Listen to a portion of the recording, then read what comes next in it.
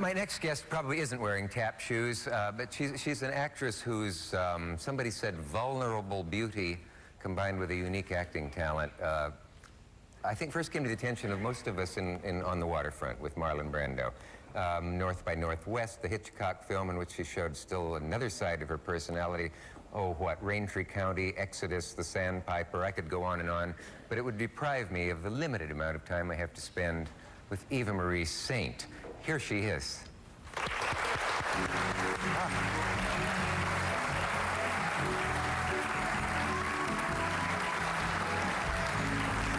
you do all right. All right. Be careful, you'll perspire. No, all actors, and I think this is true, want to sing. Yes. And all singers would like to act. And all of us want to dance. And all impressionists want to be known for themselves and not their impressions. Have you ever noticed that? The grass is always greener, I guess. I know. But you enjoy doing what you're doing. Except I have a little secret. And now, I know you're going to ask me questions. Uh-oh. But backstage, I happened to go by your dressing room, and the door was ajar. And there you were without your shirt. And you are built like an athlete. I mean, did you ever want to be something like a gymnast or something like that? Who told you to say this? That's his secret. That's what he wants Which to athlete do. am I built like? That's what I need to know. Do you want to show us? Do you want to show us how as you're a matter built? of fact, you took your shoes off. It's right, I showed my feet earlier. No, I was a state champion gymnast, and this is the only thing I wish people knew about me. Well, now we do. See, I had gold medals before Scott Johnson, Peter Vidmar, Mary Lee Rett, never heard of them. Isn't it interesting how we all want to be other things? I mean, happy with what we're doing, but there are other things. I got an honorary degree once at the University of Nebraska, and I said if I hadn't gone wrong somewhere, I could have been Jim Hartung, because, you know, among my gymnast heroes. But you and I have nothing in common except the fact that that's the name of a film you're doing. And, that's very I thought I'd mention that now, so you wouldn't appear to be one of those people who comes on and say, I'm doing such and such. Because I happen to be doing a very exciting thing with some very exciting people, and it's all a very exciting project. Yes. You know, and they end up suing each other 2 weeks later. But this sounds good. Well, it's a comedy. It's a comedy with heart, you see. And Tom Hanks, I play his mother, and James Gleason's wife. And we all have our stories. But in the film, I leave Jackie Gleason because he's boring, not because Jackie Gleason is boring, but the character. After 36 years of marriage, I just leave him and I start my own life. What sort of woman are you? 1985-ish lady. Ah, well, shut my mouth.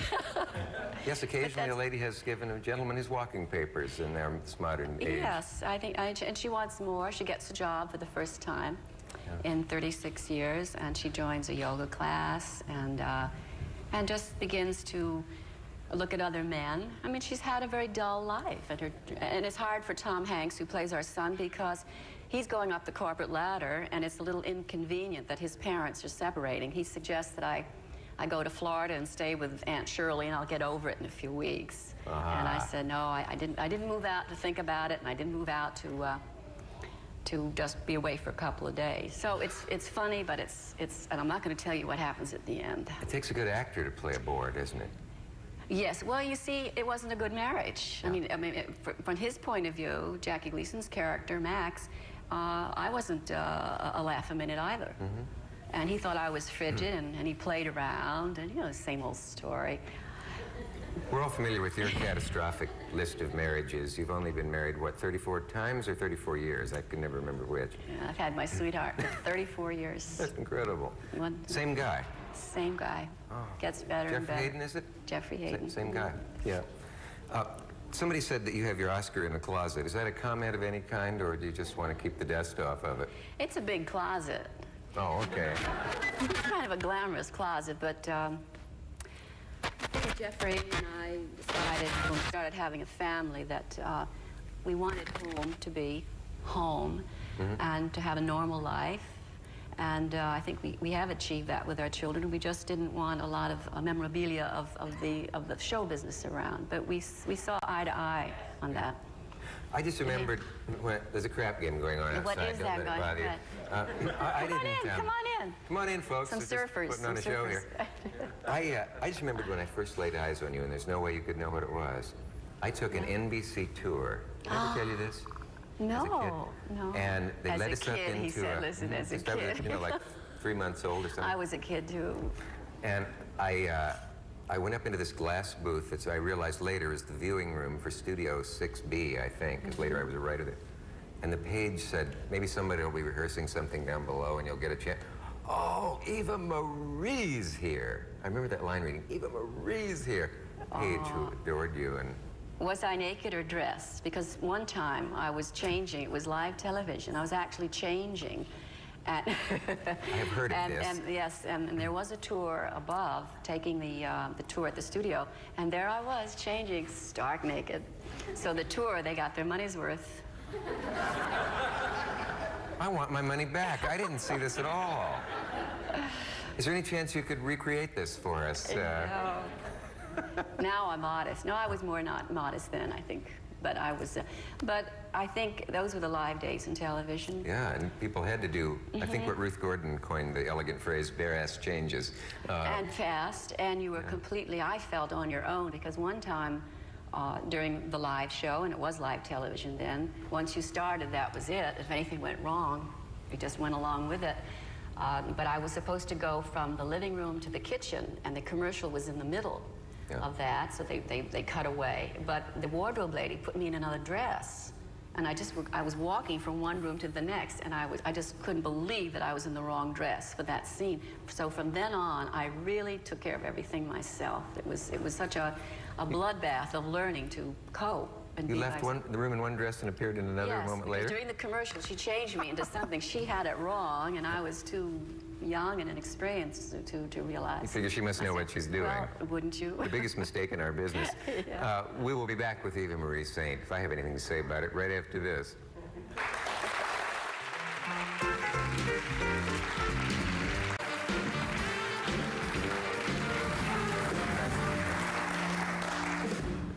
Someone has kindly lettered for me over there that I'm talking to one of my favorite actresses. Should I forget? What if I were one of your favorites? Eva MarieE Saint. Okay. That's not so easy. A lot of people call me Eva Saint Marie, Eva Saint John. Yeah, I guess it's not easy. Eve Sainte Marie. Oh, Yves Montand always said, I did a film with him, he said, Eva MarieE Saint. I fell in love with him immediately. Oh, it sounds good that way. You want to call me that? Marie Saint? Oh, yeah. Okay, but I don't look like Yves Montand, unfortunately. A little bit. You can't dance, though.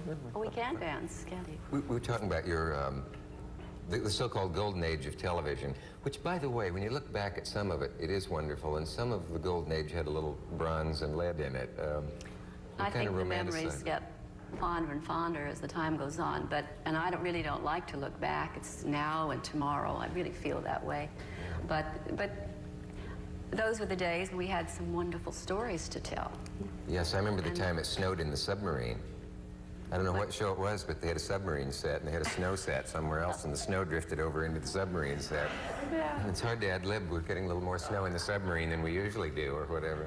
But I meant stories. I meant the scripts that they were about people and feelings, and not car races. And so once in a while, for those of us who started then, it's a little difficult to read some of the scripts today.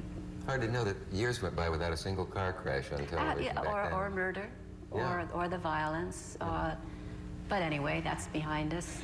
Speaking of Saint, there was a book came out about Hitchcock exposing, among other things, his sadistic sense of humor. There's no use glossing over celebrities' problems, I suppose, but did you ever see any of that when you worked with him in North by Northwest? I read that book, Spotter's book, and I had just the best relationship with him. I thought of him as a teddy bear. He was very protective.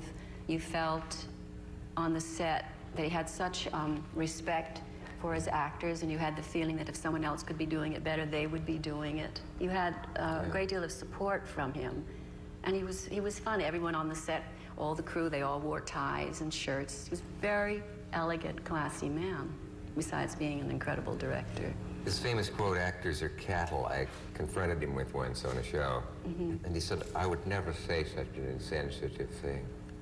What I said was they should be treated as cattle. Did he say that?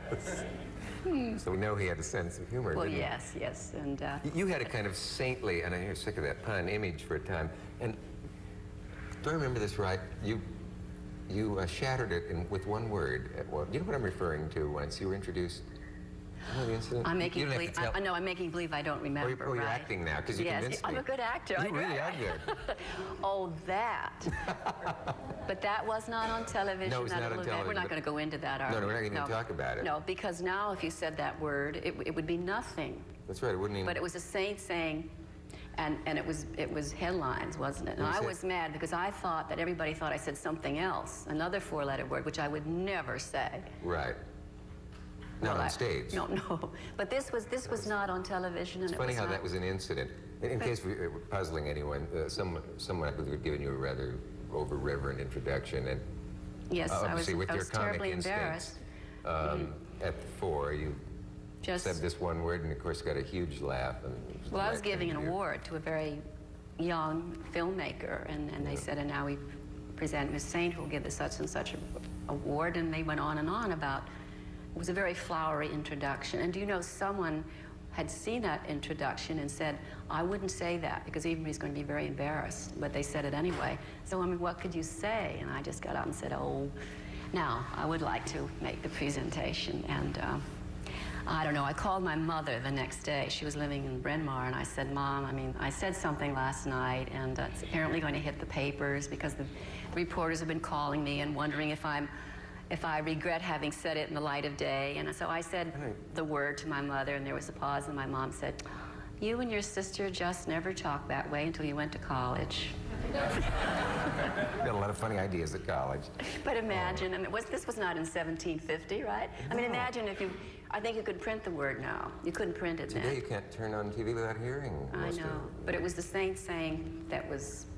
Yes, the good heavens, newsworthy. Oh, my. Why did you bring that up? I don't know. No. I don't know. Because I want you to like me. They say you don't always know that a movie's any good when you're making it. And the legend is when Casablanca, everybody agrees, you know, the great films of all time, they all wanted out of it. They knew it was a turkey. Bogart said, this will end my career.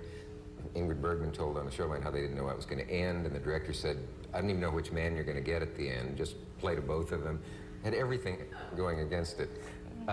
When you made certainly one of the handful of great films of our time on the waterfront, did you know it was good at the time? Could you tell? No, I was just worrying about if I were good because it was my first film, and I was. First. I didn't try out for it because I was in the theater and doing live television, and I'd made the rounds once for films, and they asked me my bust measurement and my height and weight and all of that, and I thought I didn't study or go to the actor's studio to be asked those questions, and I never went back and made rounds. I had no desire to make films.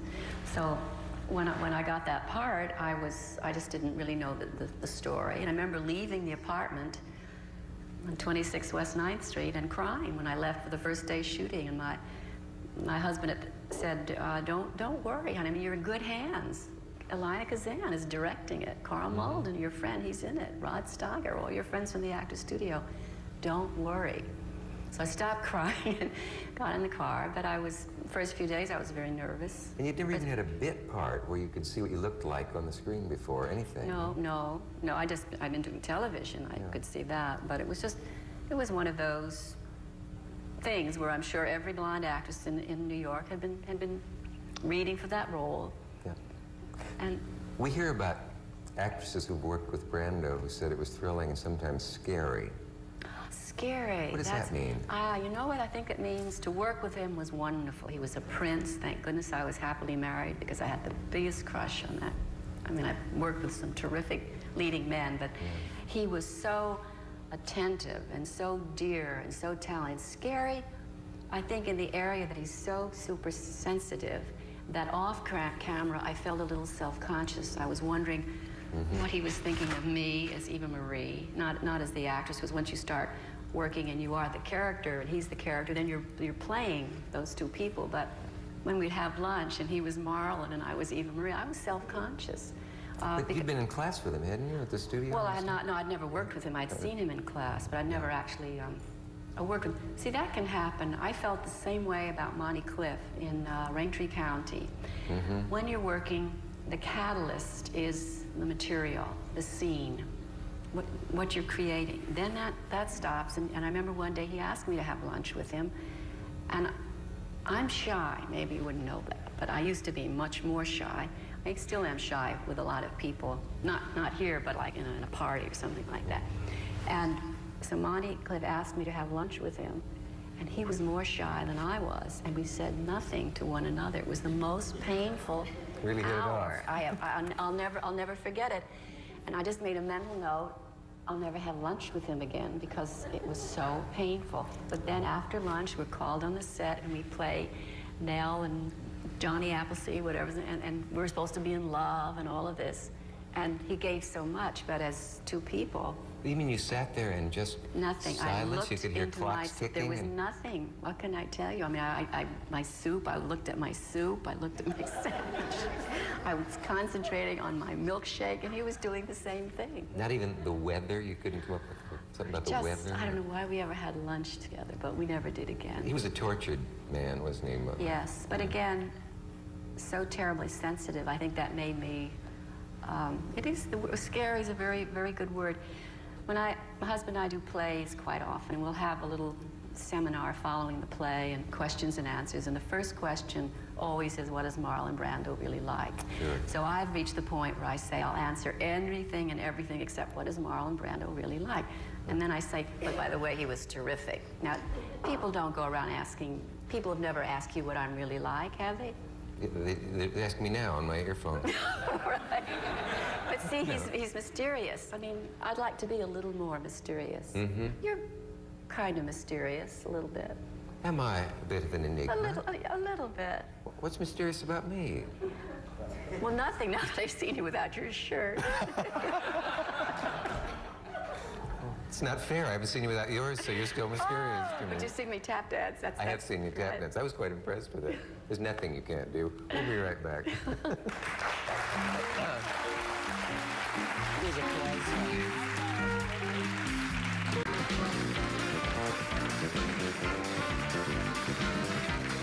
Enter this way and stay this way.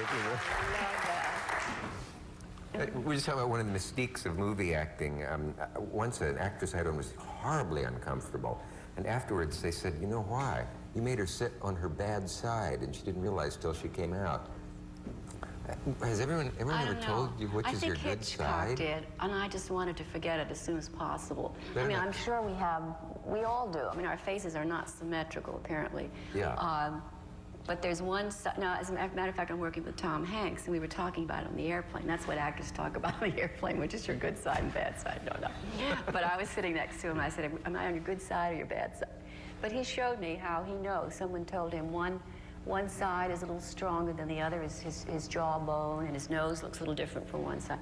I just would rather know, because especially in television where you don't have that much time, you know, it takes a lot of time to light from just one side. But in those days in movie making, when they would light those leading ladies to die, right, those wonderful lights, and those ladies knew how to be lit. There's one actress I saw on the stage and never saw the right side of her face for the entire evening. Someone pointed out, and they were right, I realized someone afterwards. Someone who in movies, I'm sure, and someone... They staged everything so that she entered this way, she left this way, and... Well, lighting is everything. I mean, it has a lot to do with how you look. Not just the cinematographer, but the lighting man. I had a terrific desire to get on this side of her and yell, Miss, and see if she'd go, yes? Have you ever acted anybody you couldn't stand? I really haven't. I find that I look for something that I could love about them, because it's usually, or it has been, a love situation, you know. Yeah. And I just find that as a person, even before I start the character, that I find something that I really like about them. It seems like you have great eyes. Do I? Both of them? Yeah, both of them, left and right. And your personality. I mean, you'll always be youthful, for instance. I think that's very becoming, and you're humorous, and so I could find a lot of things. But that's what I do. But if you're acting with a guy who was a known worst, sadistic, horrible, wife-beating Nazi You mean, swine. in life? In life? In real life, yeah. Are you talking about yourself? No, but somebody we all know. Oh, no. You'd have to find things But I to like. haven't. I just worked with George Scott, for instance, in something, and The Last Days of Patton. Now, I'd heard stories about George, and he was a pushover. He's wonderful. I had a crush on him. Maybe I'm the pushover, right? Maybe you make people nicer than they are. Oh. I shouldn't wonder. I don't know, but my husband understands. He's a director, and he understands how I get. Yeah. But I always go home to him. I hate your husband. Oh, did I say that? Eva Marie's here. I'll never forget that. When I write my book about you, that's what that page said. Oh, Eva Marie's here. Oh, I don't hate your husband. You realize I said that for humorous purposes. You don't even know. You could tell by the huge laugh I got that it was meant. You don't know my husband. But you know, it's a, you know Annie and Eli Wallach? Yes, I do. We were having dinner with them the other night, and they've been married. Can you tell us real fast? Oh, yes, they've been married longer than we have, I think. And we were talking about why we're married so much. And everybody asked them, why are you married so long? And we decided between the four of us that none of us know why we've been married so long. That's probably why you haven't tried to think about it. Automobiles for the Dick Cavett Show provided courtesy of Pontiac.